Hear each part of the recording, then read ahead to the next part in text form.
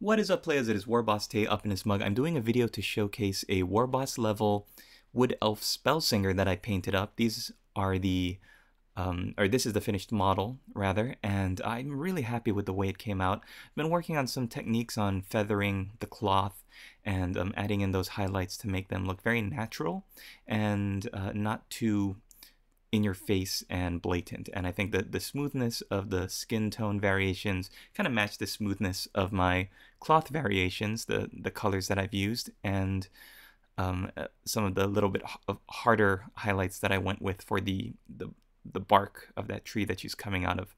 Hey, I hope you guys like this video. If you're interested in seeing all of the colors that I used and hearing my philosophy on painting her, check out my Twitter. I've got a 10-minute long video on my Twitter just kind of going over all of the colors that I used, but this is just a showcase video, and I also talk about the makeup and the skin tone and painting all of that. So if this looks good to you, check it out. It's at WarbossTae at Twitter, and I hope you guys have a great day. We'll see you in the next video.